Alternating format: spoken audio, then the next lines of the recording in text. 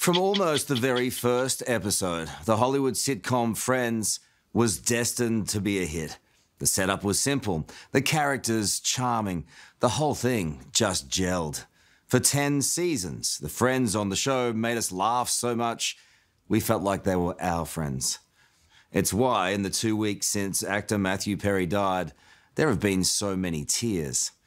The character he played, the acerbic yet lovable Chandler Bing, would probably dismiss all the heartfelt fuss that's currently been made about Matthew Perry. But sadly, Chandler's no longer having the last say.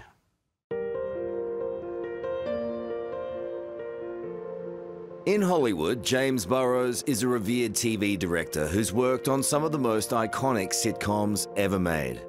When he heard about the death of his great friend, Friends star Matthew Perry, he just couldn't believe it. Jim, I feel like you've been carrying a hell of a burden. Yeah, I was associated with the show for really the first 3 years. So I got to know the kids. I call them the kids. And I consider it a family, and I consider myself losing a son and the other kids losing a brother. So it was sad. I was really upset last week, and I'm doing stuff to help me not be as sad about it. I don't know how you do that, man. Well, I talk to you. You love me, Chandler Bing. Oh, no, I don't. James Burrows was on board right from the start of Friends. I just won $1 million. And after directing the very first episode, he knew straight away he was working on something remarkable. What was it about the show, about them, when you saw them together? Because in many ways, you're the architect of that bond. I guess I am, but, you have to have 6 people who want to bond. The show got incredible laughs, and the people were invested in these characters, and they were all distinctly different, so I had a sense that this show was something special. And what was special about Matthew Perry? Matthew had a way of taking a great line and making it extraordinary by putting the emphasis on the wrong syllable, I like to say. He would, can it be any more exciting?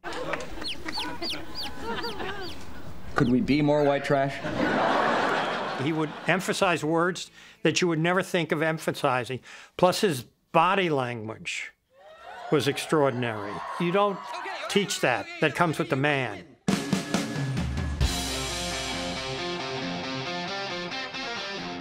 To foster the magical connection that was developing between the cast early on, James Burrows knew it was vital they had to be friends off-screen as well as on. So he grovelled with the boss of Warner Brothers to borrow the company's private jet to take the 6 cast members on a bonding trip. After the 3rd show, I took them to Vegas, and I literally said to them, this is your last shot at anonymity. You're going to be able to walk through this casino and this hotel. Nobody's going to know you, but that's over after the show premieres. Do you think any of those kids, as you describe, ever really knew how big it was going to get when you had that conversation with them? I don't think they had any idea. But it was great. We were on this jet, and it was terrific. It was so much fun.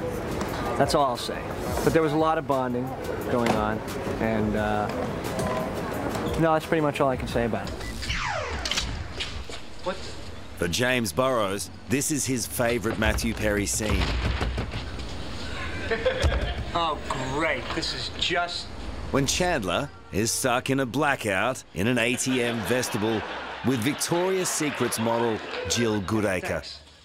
When he calls the friends to tell him where he is, because he doesn't want Jill to hear him, he says, Jill Goodacre. An ATM vestibule with Jill Goodacre. What? Put Joey on the phone. But the way he did it, Joey's the only one who can understand him. With Jill Oh my God! He's trapped in an ATM vestibule with Jill Gooding! It was a wonderful moment. How much of the character was he? You kind of grow into your character. And Matt, stepped into that character with about maybe 40% Matt and 60% Chandler. And then it grew to 60 Matt and 40 Chandler because they knew how to write to Matt Perry. There was a great part written. Matthew Perry made it extraordinary. But what many people only learned recently was that behind the scenes, the talented actor battled drug and alcohol addiction. Before his death, Matthew Perry openly discussed his problem, writing about it in his autobiography, Friends, Lovers, and the Big, Terrible Thing. You can track the trajectory of my addiction if you gauge my weight from season to season. When I'm carrying weight, it's alcohol. When I'm skinny, it's pills. When I have a goatee, it's lots of pills. How far along was it, Jim, when people started to notice, because it was such a tight group, right, that he was having some difficulties? I'm not exactly sure. I know his appearance on screen varied over years. He was heavy in one year and skinny in another year, so I was not as attuned to that. They were very protective of him. They took care of him. Again, they were a family, the six of them, and they helped Matt as much as they could help him. Even with his friends' help, Matthew struggled, continually checking himself in and out of drug rehab. It got so bad he nearly died a few years back from a burst colon. But more recently, the talented actor had turned a corner. He was on the mend. He was on a good path. He was sober. He founded a sober house to take care of other people. It seemed like he'd kind of got it together and was out there doing his thing. Matthew had his problems, but he was on the best side of himself for the past couple of years. And so it was unexpected. How do you think the others are doing right now? Everybody's sad, still sad. It'll take them a while.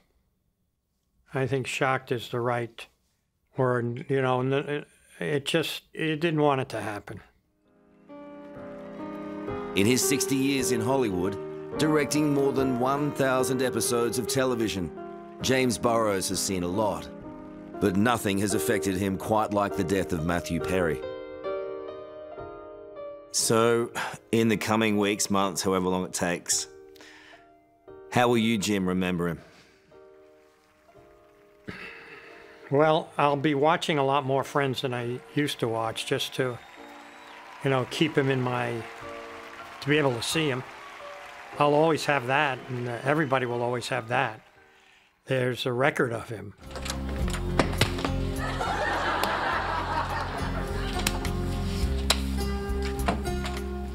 He'll live forever on the screen. It's true, right? It is true. I feel for you, mate. Thank you.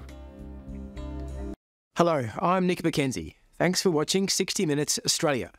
Subscribe to our channel now for brand new stories and exclusive clips every week.